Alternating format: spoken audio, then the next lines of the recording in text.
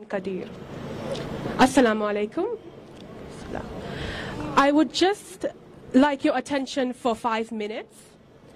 Today I would like to talk about attending this procession. However, before talking about attending this procession, I would like to share the science of procession through Azadari. What is Azadari? A system of mourning on Imam Hussein. In other words, I shall say a universal objective initiated by Imam Hussein, high in character, restoring supremacy of religion, respect of humanity, preaching and protecting the message of God. He was against infidelity, oppression, tyranny, and barbarity. This remembrance and commemoration of Imam Hussein alayhi salam is called Azadari, or mourning on Imam Hussein.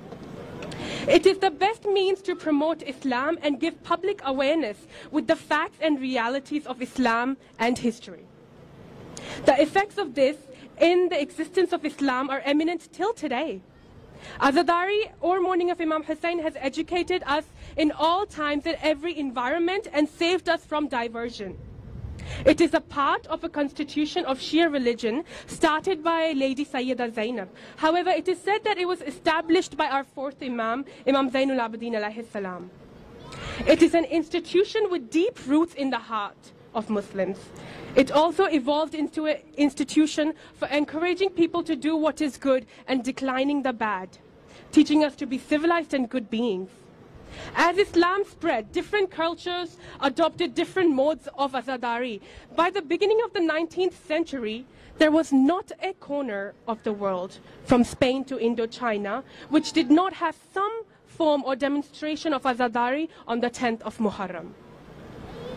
Mourning on Imam Hussein is an important institution, and we have to ensure that it is kept alive, so to cultivate and nurture Islamic conscience in each one of us, and that our children and their descendants remain committed to the cause of Imam Hussein. We are duty bounded to Allah and His Prophet to ensure that the next generation grow up to accept Azadari, not as a ritualistic activity or as a mean of atonement, but as a commitment to the basic values of Islam. Every time we raise our hand and bring it down to our chest in matam, we are saying Labbaik, Labbaik ya Mawla. With every tear that we shed for Azadari, or mourning of Imam Hussein, we pledge to resist the oppression of injustice, immorality, inequality, and falsehood.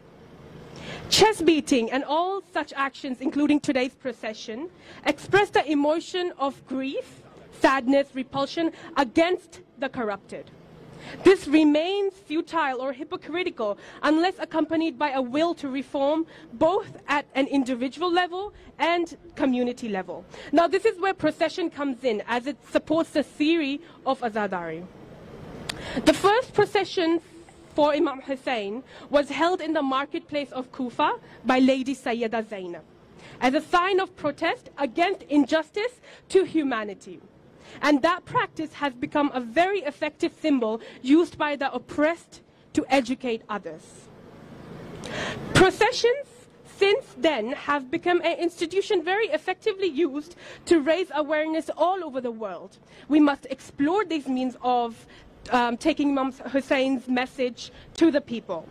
We have to examine such activities as blood donation, distribution of water, publication and distribution of leaflet, distribution of flowers, maximum usage of media to explain the events and the facts of Imam Hussein, who was martyred to save the basic values cherished by all communities.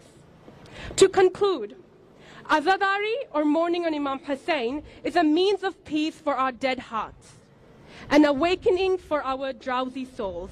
On the other hand, procession generates a major impact of this mission onto the society.